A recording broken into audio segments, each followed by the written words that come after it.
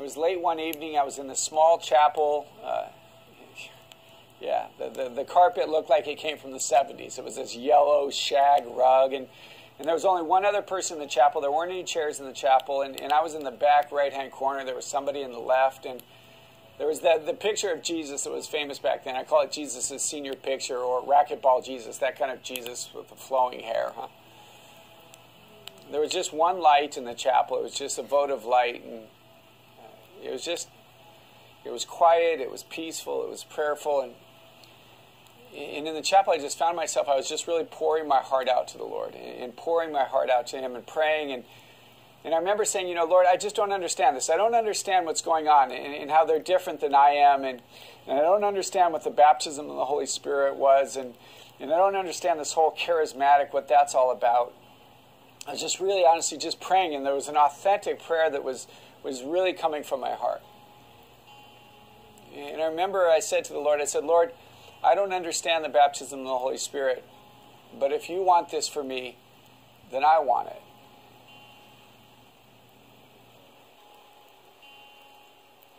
My life has never been the same since that moment. That I experienced the presence of God, that God came upon me, and I felt His presence. God was personal. God wasn't just this some distant God that I had heard about. God was terribly, intimately personal. I felt His presence come upon me. I felt like I was being enveloped by God's presence. So I felt His love, and His love was, again, it was personal. It wasn't just He loved the world, but that He loved me, and there was this peace and this presence that changed me forever. From that moment, I can say that I've never been the same from that. At that moment, I began to just pray quietly, and I was just saying, Lord, I love you. And then I began to pray in the Spirit. I prayed in tongues, and I didn't exactly understand what that was, and it kind of freaked me out. But I understand now. In Romans 8, it says that in our weakness we pray in utterances that we don't understand, and the Spirit prays through us. And that's exactly what happened to me. Nobody had to teach me about it or explain it to me. It's just the presence of God was upon me, and I was different. I mean, everything was different in my spiritual life. Like the next day when I was reading the scriptures, they came alive. I would read scriptures that I'd read before, and they came alive. For God so loved the world that He sent His only... That made sense to me, huh? That we are children of God. That made sense to me. John 6 and the blessed and the Eucharistic text, the scriptures came alive in a way that never had before. And again, I was faithful. I was an active Catholic, and it was just different, huh? I remember a couple of days after this event, I found this guy again, and I said to him, you know, if you want to pray for me for baptism of the Holy Spirit, I'm open to that now. And he's like, what do you mean? He goes, it happened. It happened to you. He goes, I don't know when, but I can tell that you're different. God has done a great thing in your life, and you're different. Maybe a couple of weeks went by, and I finally thought, you know, something's got to happen here. Something's got to give. And one night at 3 o'clock in the morning after a concert in Indianapolis, Indiana, I was in a hotel room by myself, and I got this little Hal Lindsey book out, and it's basically a pretty clever little gospel tract, you know, dressed up as a book on a different subject. And I was kind of skimming through it, and you know, he had these little diagrams of what Jesus, what He did on the cross actually meant, who He actually was. And it got to the part where, you know, Hal Lindsey said something like, if He was actually raised from the dead, what does that mean? That means He's alive right now as you're reading this. And that hit me like a train. And I guess what happened, I kind of surrendered. You know, I've been searching for God so long, I was weary. Didn't want to be a Christian, but I said, I got on my knees and I surrendered. And I said, if this is true, then I don't care if I don't like it. I want the truth. And at that moment, I became somebody different. Totally changed me, fulfilled. I knew everything I'd ever been looking for had been found. And that was 20-some years ago, and I'm still sitting here talking about it. I was sitting there that Sunday, which up to that point, you know, I went to church because, you know, my dad was going to church, and my brother and I would go to Sunday school, and I was there for the donuts and to hear the cool stories, and, you know, we'd sit in the main church, and my brother and I would just kind of mess around the whole time and not really pay attention. But for some reason, this Sunday was different. Again, for 5 weeks, I'd been on crutches, feeling sorry for myself, Sports had been up my identity, and I was sitting there asking myself, is this really what life is all about? And at that moment, I'm sitting there listening to our pastor speak about God looking for a few good men to lead.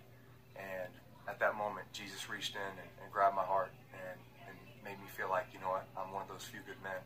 And my life was transformed after that. A very calming influence came over to me, and I knew that God had a plan for me. And whether it involved sports or not, it didn't matter, because I was being called to live my life for Him, and that gave me great peace. And from then on, I knew that I was going to trust in God's plan. One of my favorite verses, 2 Corinthians 5:7, I'll be led by faith and not by sight. I think at the time, and for most people, we're such visual people. We want to be able to see. We want to be able to predict. We want to be able to feel like we're in control of our lives, and we're the ones making the decisions. And yet, Proverbs 16:9 will tell you that your heart will make plans, but the Lord will direct your steps. I think God has given us all great talents, abilities, strengths to go a certain direction, and yet our point A to B is not God's point A to B. He wants us to get there, but He's probably just going to lead us on a little bit different path to get there. And that path is going to be presented with great opportunities and also great challenges. But those are there in our life to mold us, strengthen us, and shape us into who God meant for us to be. And I think now, with Jesus in my life, in my heart, I know that no matter what happens, it's all part of God's plan. And it gives me great confidence. It also gives me great certainty to know that I know where the end point is with Jesus. And I know that the path and the journey there is there to strengthen me and make me stronger. This time they didn't say much. I said, "What's wrong with you?" And they said, "My friends died in a fire." And they just asked me, "Would you mind if we pray for you? I'm with you." And I said, "Okay." And all I remember is that I started first I got cold, then I got warm, then I started sweating a lot and shaking a little bit. And at the end, they just both asked me if, how I feel. I said, I never felt like this before in my entire life. They asked me, are you ready to accept Jesus Christ as your Lord and Savior? Because that's the only way that you ever will feel this way again. And I was absolutely yes. And that's how I got saved. And like I said, the next day I never smoked a cigarette, or drank a beer, or any alcohol. I don't drink alcohol for 10 or 12 years now, and my whole life changed. His wife, Johanna, then shared a secret with him. And my wife was saved the same week, and I didn't know about it. Peter got involved in the praise team at church and formed a Christian band called 4 Inch Nails. He hopes to use his celebrity to share his faith with other rockers. I have a unique position because I'm going to reach people that nobody would go to reach. No one wants heavy metal fans. Most people think, let them go to hell.